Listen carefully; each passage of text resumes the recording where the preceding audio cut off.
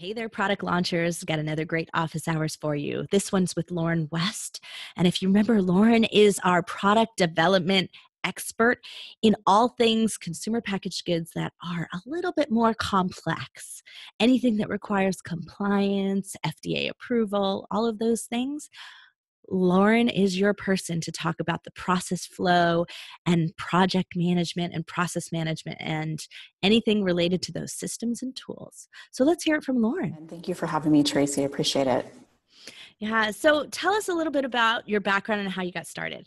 Yeah, gosh, that is such a long story. I kind of fell into this line of work almost. Long story short, I started working years ago at a packaging company. And at that time, I supported companies more from a vendor perspective and how to service people in a variety of different industries that had consumer products.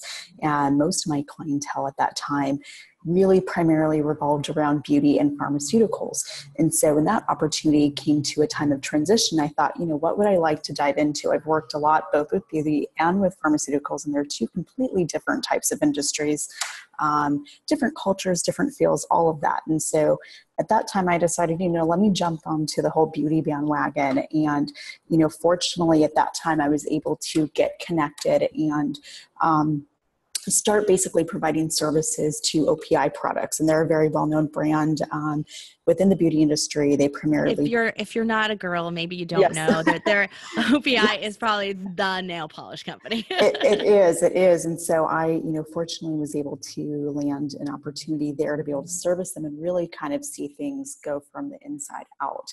And so that's really where I feel I have the bulk of my 10-year experience of really getting my feet wet and diving into that whole, product launch experience. And that extends to other kind of beauty products as well. And I subsequently have supported other beauty brands as well, both on staff and independently, just depending upon how companies would like to be serviced. But basically that's really kind of, fell in more on the vendor side and then started to work with different brands and really see how different companies function and how best can their processes improve and being able to see from the inside out. So recently, in the last few years, I did the consulting opportunity at Kaiser. And so working within healthcare, and that's completely different than, the beauty business and consumer products. So for me, that was a challenge to kind of, switch gears and how do you work at process more from, a people and flow and departmental and culture structure type of process rather than say beauty and product in a product-based format. Still comparable and it can go over. Well, so, I always say that to people is like they're always wondering how I fell into launching podcasts, launching things like that, right? Launching services. And, what I found is that the discipline of having the development process and documentations and having a system for looking at things. Yes. It lends well to any kind of launch or any kind of building of a department or a team. It really truly does. And so, I would say almost every opportunity I've had, is really built upon itself and prepared me for the next opportunities that have come my way. I didn't know that at the time, but coincidentally, it just kind of always just naturally does. And, from a big thing, I would say overall, really, having companies where they're able to establish, times of really taking their teams together and do brainstorming and really utilizing their own resources, internal resources. Most companies, maybe they don't necessarily always leverage that. And that's always really good to do, is to really leverage the people that you do have and allow them to kind of present to you what challenges are they having within their certain departments from a process flow standpoint and what they need quicker, better, faster. So that when a whole team understands all the nuts and bolts of what's needed and what's holding people up, there's quicker ways to find solutions to solve those. So being able to put in quarterly type of meetings like that, as well as putting in process flow and structure flow. A lot of times it's kind of everyone wants to just get something out the door, and that's great, and that is wonderful.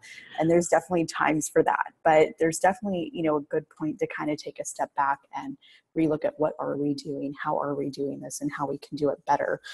So whether that's looking at, do we bring on additional tools? Do we need to put an additional process in place? from like a product type of standpoint, really having that connection from companies that already have like a product development department in place with like a marketing and sales team. So really having that So information. integrate the two Yeah, together. to really kind of have that communication string. So sometimes companies don't have that as much in place. And so having that feedback from consumers and customers and retailers go actually back internally to a company is very helpful, because the field team sees everything. I mean, they're outside, they're talking to people that buy the product, that love your product, but also, you know, from a company standpoint, how can you work better? Well, obviously utilizing your field team in a more efficient, productive way is one avenue to consider, as well as just looking at internally how you can do things better from the top down. So say if you have an executive management team that is very visionary style, that is very just kind of, you know, big Like an ideas. inventor. Exactly, like an inventor, yeah, that has really big ideas, and really having those brainstorm kind of meetings to just dump out all those ideas and seeing kind of where can you start to plan from here. So being able to have, you know, regular type of meetings to be able to pull in what's needed to kind of carry out someone's vision is really ideal, and being able to kind of map out the A to Z of what's needed. So from a mapping process standpoint, really kind of tying in key departments. So most companies, you know, they'll tend to have like a procurement or purchasing team, as well as an operations So team. our people here probably have like a person who maybe has Yeah, so many hats. But sure. I think, you know, I think that's really where you can learn from Loren, because you're going to be hearing about some things. And I think, you know, everyone here feels very time sensitive, right? You got to get Sure. the orders out. In the retail world, it feels very high pressure, fast paced, right? Especially if you manage to Definitely. get on the shelf. And so, and if Sure. you're just starting that. So, but what I think people discount too quickly is that taking the time to set the systems in place, to put the process, the tools, the team in place, and really separate all of that into individual people instead of keeping so many hats going, It makes is you more efficient. ideal. It is ideal. And so I've seen both formats where you have these companies that are very large, they're established, they have a lot of different departments. And I've seen smaller teams run, you know, much more efficiently with a very small crew. But the challenge with that is really having those systems and putting something in place so that, because people are wearing so many hats, there's not enough time for like a lot of changes that happen. Yeah.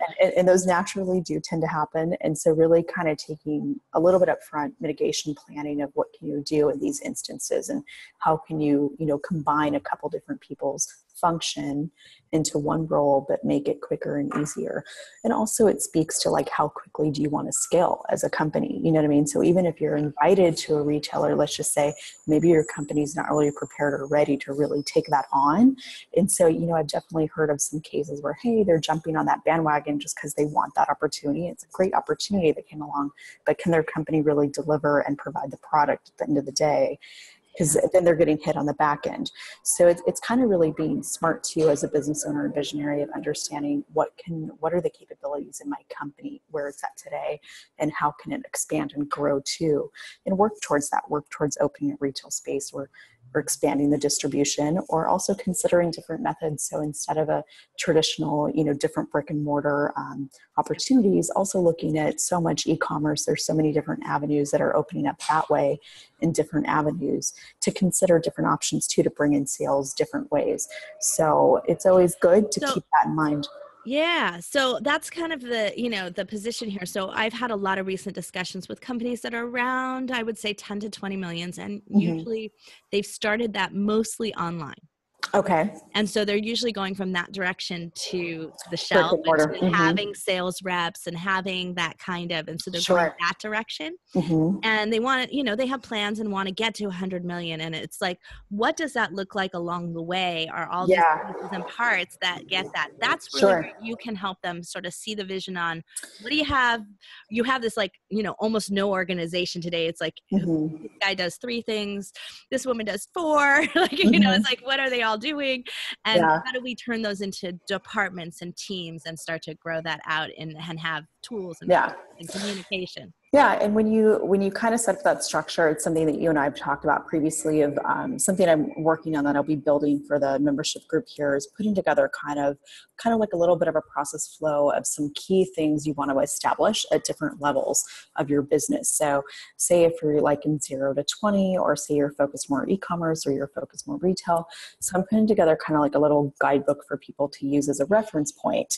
So that will be That's helpful for awesome. people, because from like, even from a beauty standpoint, one of the things I think is so challenging, and I think that it's not necessarily only in my expertise, and I'm not the expert at it, but it's I'm always learning about things, is looking at, when you are producing products for consumers, are you owning your own formulas? Are you owning what you're producing out there in the world? So the challenge with that, with so many different clients and different things, is that, say you build some great product, you have great sales on it, but say the lab or the sourcing manufacturer that you're working with, they technically own the formula, then you're kind of stuck. So I really think it's really kind of behoove the person, whether you're just independent, you're an inventor, you're just kind of starting out, or you're exploring stuff, is to really consider formula ownership and product ownership up front. There is more cost involved.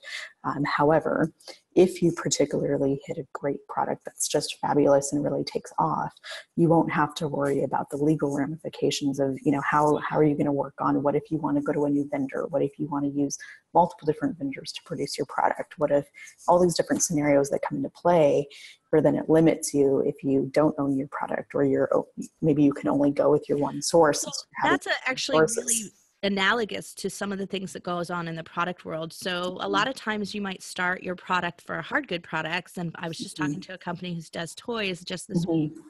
Same thing is that they started out with using the tooling of the factory, which is very similar to like using the formulations of your, Mm-hmm. of the company that you're working with to Mm-hmm. produce your products, right? Sure. In beauty or in foods as well. Oh, It I'm happens sure. in foods too. Yeah. So, but now they're in that transition point, and it is hefty investment of creating each one of those tools themselves, adding a unique thing to them so that those tools aren't just the same product, just a new tool Mm-hmm. that belongs to them, but it gives Sure. them the flexibility of being able to move factories, a second source if you need to, because your capacity is growing. And so, yeah, the consideration on when that should happen is so important. And really, it's not just a financial decision, it's also a growth decision. Sure, definitely, because it gives you different options later on what you want to do. From a development standpoint, there's different things to consider, when you're looking at doing new products for your company, whether you're new or you're, a little bit more established. Is it really profitable for you? Does it really make sense? I see so many types of discussions where there's some great ideas, but on the back end, is it really going to bring in the profit you potentially desire? And is it worth putting all that investment of your internal or external consultants, depending upon who you have on your team? Is it worth really doing? So something I'll be putting together, kind of a very rough general thing. It won't work for all types of clients, but kind of like a basic like product checklist almost, in a sense of, what you might want to consider looking at to kind of basically decide if something's viable or not, essentially. Well, and I think Because it's always going to do a checklist. one of the things that you have a unique insight into is the cost of complexity, right? When you have a Sure. complex product and stuff, and it's hard to assess that at the beginning. So if you have this checklist and there's like unknowns there, Mm-hmm. and you talk to Loren, she might tell you, oh, those could be very costly for you because of the complexity and the process that you would have to use to make these things, to find this out Yeah. or make that happen. Yeah. Cost of complexity is that thing that just drags the time out, Mm-hmm. delays in this retail market's very costly because It you is might very miss your trend. cost. Not only that, but you'll have, some retailers definitely, charge different brands. They'll charge them fees for not making their deliveries on time. And so that on the back end could be very, very pricey. Or if you're sourcing, components where you're putting together products that have a lot of promotional kind of items with it, you might be sourcing products from China. And so that takes a lot longer. And so You sometimes got when to you're time all the trying things to, together. Yeah. yeah, when you're trying to do everything rush mode, you are also kind of looking at, what are you really looking at and putting together, because that may not work time wise. Yeah. So So it's there's a couple things I want to sure, touch on for everyone. sure, Um, so obviously we're product launch hazards. So we like to sure. start with the problems. So Yeah, you mentioned that you like, definitely. gone into companies that have some significant issues. So let's talk about some of the smaller ones, because I think that's the majority of what people are on our platform here. Sure. Have, are smaller brands. And so that sort of startup stage and moving into it growing and bigger. And so it's a usually growth problems, I would say, like growing Sure. pains. But tell me what some of those might be that you would be expert in helping them out with. Really putting documentation in place. I think a lot when you're starting and growing, sometimes it's easy, even when you have a small team, you're going to a little bit larger team and you kind of have people on board at different stages. How do we work? How do we function? How do we function better? Really having that documentation of what's working now and what do you want to work towards. So having everything like documented from a process standpoint, plus that helps clarify like how, from a team membership standpoint, like how many people do you need to grow by to really do this function well. And so you kind of know from like an input and output, if you only have a 2-person team, but you're trying to have them do 3 or 4 functions, but you're also relying on, external vendors that are helping you in different capacities and really understanding what their functionality is or how do you want to build that relationship with them.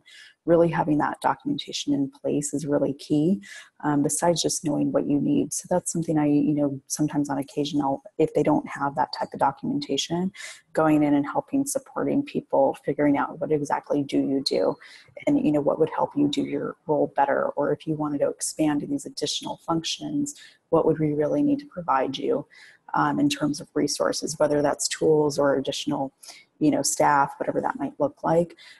Even having systems of having to know what kind of system to use, because there's so many different types of project management systems that are out there. For example, some of them are really low cost, some of them are very expensive, but being able to have a tracking tool, because some companies, they'll strictly only use, say, Excel, and that's okay in some cases.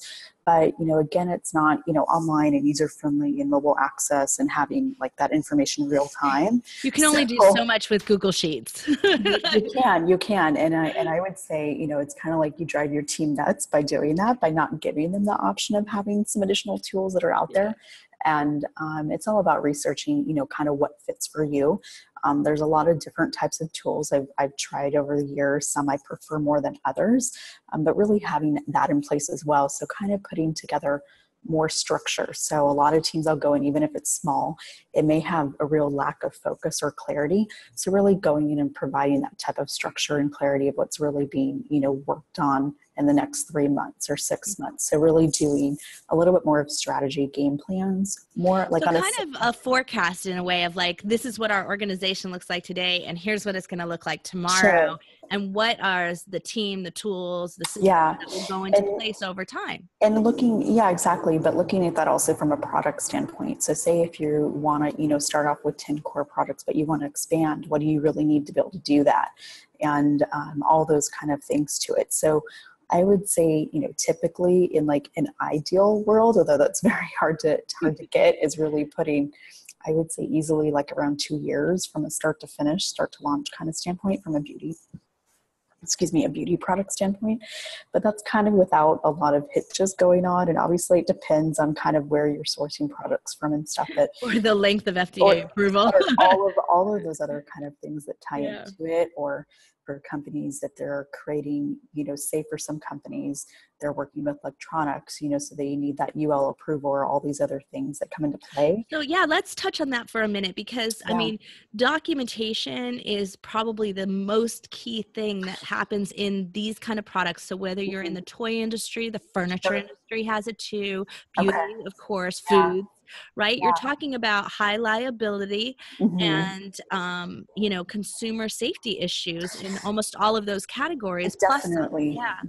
And I think, a lot of companies tend to rely on the expertise of their vendors, and that's great and all. However, the thing is, I think it's really important for brands to really take a very proactive approach and really understand who they're working with and what kind of, things are you dividing responsibility between, what are you leaving your vendor responsible for. Because to me, the company's still taking on the most risk and liability, because you're the face of the product, you're the face of the brand, it's selling underneath your name. And so That's really a concern that sometimes companies tend to Well, back and I off and think, say, let the vendor do it. But it's good to kind of get yeah. involved and understand what's really there. So, Well, and I think that, too often brands discount, when you're a small business, you discount the fact that you're protected by the factory or protected sure, by a retailer, which is not the sure. case in either Yeah, realm. The reality is it's the person who's selling it is in the way today's portal, whether you're on Amazon or eBay or yeah, anywhere else, yeah. Walmart.com, it's still the same way. The onus is on you. And if you're not in compliance, it's your fault. You can get your business completely shut down overnight, Oh, and you become, exactly. and they won't get sued. You will. Exactly. So in that kind of case, I think a lot of companies that are bigger, they can afford to take a little bit more risk. But I think from a testing standpoint is to really, take time to plan out the launches a little longer so you can do all the testing that's required.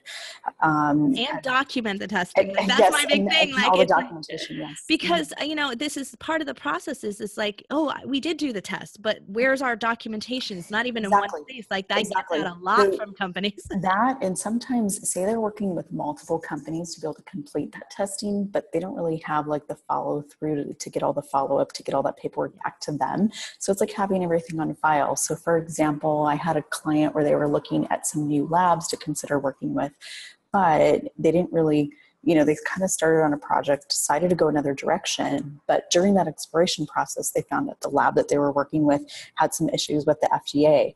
So it's always good to do some initial checks, because you can Due check diligence. you can check online to kind of see, Yeah. is there anything pending, doing like on-site checks and stuff, having that kind of, how do you want to work with the different vendors that you're working with? So having that documentation piece in place and having everything on file at your location, not just like a lab or an outside source that you're working with to create what you want. So that's definitely key, of having everything on hand, as well as having kind of like your own kind of audit process for different vendors that you work with. So you as a brand and a company might have a certain standard that might be a little different than maybe what this particular lab or company you're working with. So you might go through that process of establishing a more corporate perspective on what you want, and then see what companies kind of align with that.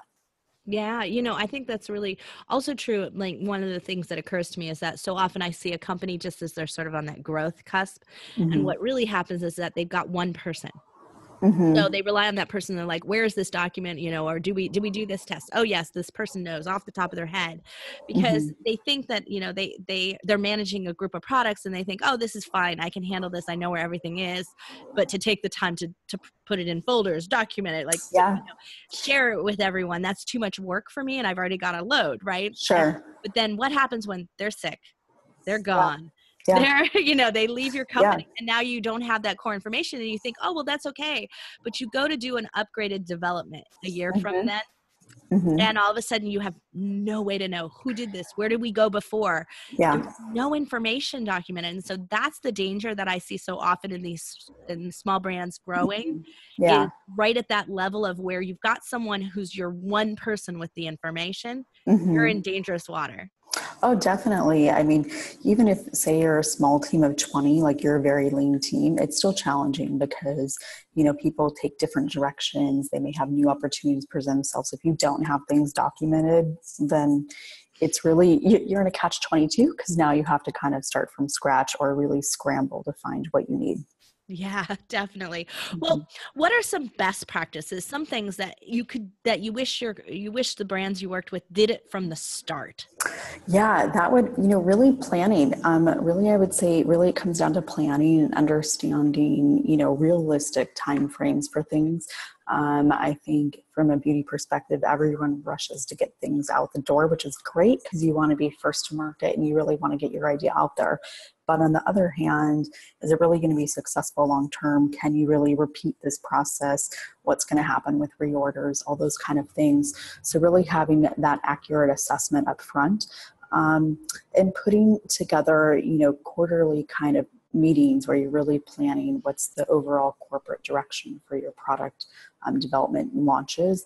I think it's easy for, executives and sales teams to be like, hey, let's add this new thing in, but does it really make sense for us? And can we really do it quickly? And all these other factors. And so there's always tends to be a lot of side conversations to things rather than a clear executive direction. So in really having that buy-in process, so allowing your different teams to present what do you feel is going to work well for you as a company and try to sell their idea internally. So really having that in place, planning, and also some structure. So really doing, quarterly executive meetings that really are geared towards what are we producing in the next year, and almost structuring things like a 3-year plan almost, because a lot of projects take more time than what people tend to realize. So really putting like a 3 to 5 year structure with things. So even though I'm thinking I need to improve what's working today, what is really my plan 5 years out? And it can kind of seem a little arbitrary, like, why would I want to do that? So Because far I'm away. I'm in the hamster wheel right now and I'm just trying to get this done.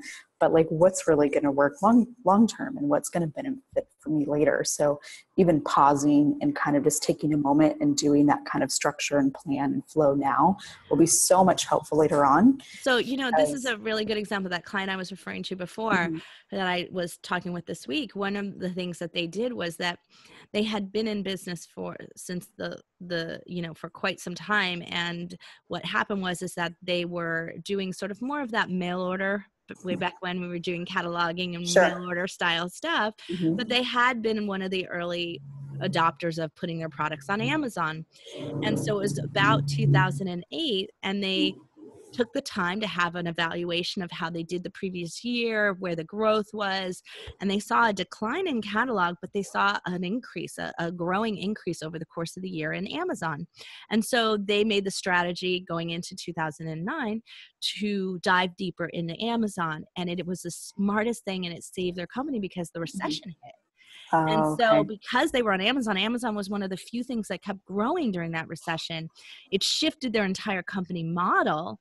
But if Mhm. they had not sat down and reevaluated and looked at that, they wouldn't have been in that position to understand this was working and this is growing. We should do more of it. Yeah, and that's a good point of really looking at what does work well, what's really an area of growth or a channel of growth, let's just say, because so many different companies, even if they're smaller or bigger, they can be approached by many different opportunities, and what's really going to work well for them as a business, Yeah, and you're too what apt makes to do sense. them all. And Yeah, yeah, and it's great. It's great that companies are being presented with all those opportunities, but it's also good to know what's going to work yeah. best for you and what you feel you can commit to long term, and picking what kind of model might work for you, or just kind of dipping your toes into something and trying like a new model out versus flipping your whole business direction, which is a huge gamble, right? So it's kind of sometimes when you're trying to try out something new, maybe with a smaller mix of products, or just a small little incubation period, let's just say, instead of doing a huge change. That's always an option as well too. So Yeah. Well, if this all sounded like a foreign language to you, like you're listening to this and it sounded like, sure. I don't, I'm this visionary, I'm like up here, Mm-hmm. I'm like, I have ideas and I just want stuff to get done and I don't know Sure. how to get it done, then you probably need to tune in to talk to Loren. Yeah. Yeah. So, kind of from like a, perspective of kind of ongoing type of things, I'm imagining something a little bit more process flow, really being able to take people through, a beauty product launch of what does that kind of look like. That might be interesting to some of your members, just because it's an area that some people may not really understand or know about. But as with anything in manufacturing, I'm sure from your own experience, it's like things always take longer and there's always more steps and things involved than you might initially realize or think of. It's always being involved with manufacturing. I don't know, over the last 10 to 15 years, it's been amazing how many things go into something that actually gets produced in consumers' hands. And with the whole rise of really a whole focus on sustainability, a lot of consumers are becoming more open to kind of figuring out how can we work with brands where that's a real focus of theirs. So whether it's packaging or just a manufacturing process that's more sustainable to the environment, that's also been kind of a new flux where brands are starting to look at how can we embrace that, and how can we implement that in our process already from where we're at. How can we tweak what we're doing, or source different types of materials and everything like that as well. Sorry, I muted myself That's temporarily okay. because all of a sudden the gardeners decided that they were going to, go pack the bushes, which Yeah, are desperately needed. My car keeps getting scraped. that's So, okay. but anyway, no, well, what I want you to do, product launchers, is to reach out to Loren when you have questions. And, this is the thing, is like Loren's here to help you at that early stage of evaluation and make sure that you have what you need, because she knows when you get to be the big brand, you're going to really need her. So, if you Yeah. put the groundwork in place and you just consider some of the things that she has to teach you and has to show you, and put in some of these best practices early on, you're going to grow faster because systems take over and also help you make more aware of those hazards that we keep talking about, the ones that cause you problems, right? They bring them to light faster. Mm-hmm. And it's good to put systems in place from the get-go so that you don't get so far involved that then you feel like you have to go backwards to go farther. So as much as you can start out with really, taking account of how do you function, how can you function better, that's, obviously more ideal than as you grow and you onboard and bring on more, expand your team, you have more options. You can actually accomplish more by having processes in place so that there's a clear format and direction for people to go. Well, stay tuned for more office hours and documents, and that'll be in the resource library. So Yes, that'll be coming load soon. them up. Mm-hmm. And more time, and of course you can always reach out to Loren right through her expert profile, so you can make a connection. She can do Definitely. an evaluation with you. She can have a chat with you and figure out if you're ready for what she has to share and ready for the things that she does, or if you just need a little bit of this groundwork and need some more lessons on the way. Exactly. Even just, to brainstorm ideas. I mean, I think that's even having that sounding board for people, especially when you're new and just starting out, it's always good to get a little bit of feedback to start From off. someone who's been there and done that. There you go. Yeah. Well, and if you have any questions or any suggestions for Loren as to what you would like her to cover, specifically in the beauty area, but in process and in growing a brand from 10 million to 100 million, like any of those types of things, please feed her questions. You can always do that right on the expert office hours page, so you can ask it specific to her next office hour topic, or you can just ask them in general, and we'll make sure they get to her in case you can't tune in to one of her office hours because the timing doesn't work out for you. We want you to always be able to have a connection to any of our experts, Loren especially. So thanks so much, Loren, and I'm so glad you're on our platform because you add a much needed perspective. Thank you for the time today, Tracy. I appreciate it. It was a great interview.